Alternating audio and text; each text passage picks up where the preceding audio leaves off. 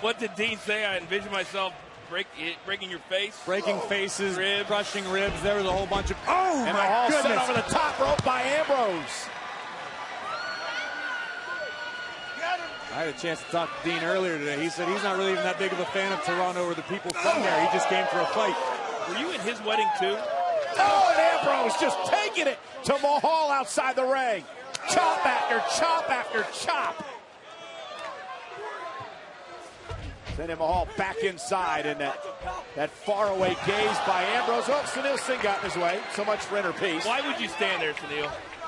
And Mahal, though. Because Sunil is a loyal follower of the modern-day Maharaja. And it'll allow Jinder to take advantage here. And now Mahal, the former WWE champion, burying the knee on Ambrose. Here's the cover. Hook of the leg on Dean. Almost had him kick out. You know, with all the momentum that the Shield has, and Dean Ambrose has after 2 weeks, it would certainly stop abruptly if Jinder Mahal is successful here today. Oh, a big feather in the cap of Jinder Mahal as well. Point of the elbow right to the forehead of Ambrose, and now as Ambrose wrapped up on the second rope and continues to punish Dean. What about all this inner peace he was preaching? Well, listen, I believe that that's what Jinder Mahal believes. Who am I to question the beliefs of the modern-day Maharaja? On the other hand, I know for a fact Dean Ambrose has lived an incredibly tough life. He's seen a lot of things that would make it hard for most human beings to ever smile again.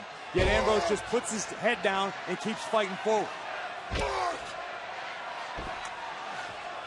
Mahal could be thinking about the Colossus. Yeah, that finishing maneuver he uses, but Ambrose able to counter.